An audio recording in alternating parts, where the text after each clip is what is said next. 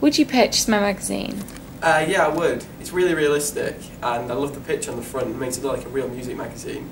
Also, how the masthead is actually behind the picture is quite conventional for a normal magazine.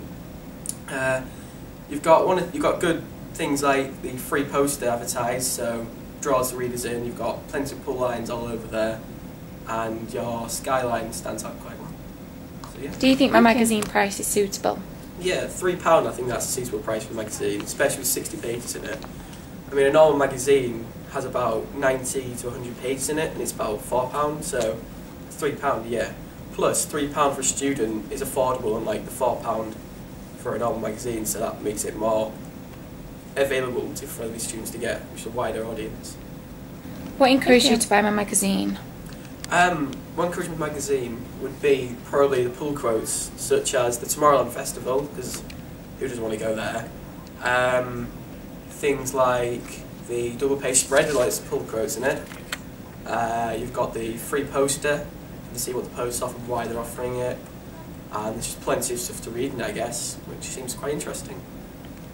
Thank you. What did you like about my contents page? The main things I liked about the contents page, the fact that it actually looks like it's from a real magazine.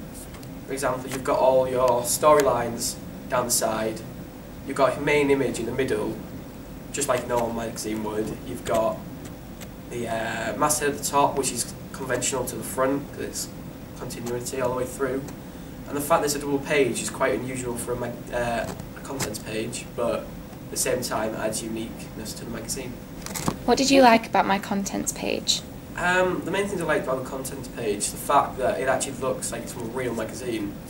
For example, you've got all your storylines down the side, you've got your main image in the middle, just like a normal magazine would. You've got the masthead at the top, which is conventional to the front, because it's continuity all the way through. And the fact there's a double page is quite unusual for a contents page, but at the same time adds uniqueness to the magazine. What did you like most about the double page spread? I love the continuity about how the same person is on the front cover and on the double page spread, because obviously that's what it'd be like a normal magazine, his main story.